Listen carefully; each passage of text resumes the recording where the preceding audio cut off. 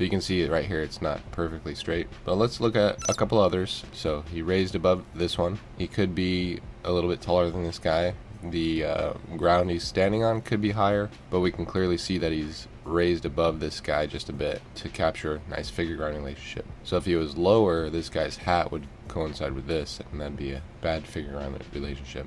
We got another one. This is from his Gypsies series, I think, but he's clearly above this boy here. And if you watch the most recent Cezanne analyzation, I mentioned that most paintings and photos, the way they capture perspective is things rise up into the frame. So we see nice figure ground relationship on this boy here, separated shapes, an aspective view of this person, nice figure ground relationship except for the heads colliding just a little bit with some dark values here, and same with this one, but pretty much nice figure ground relationship all around.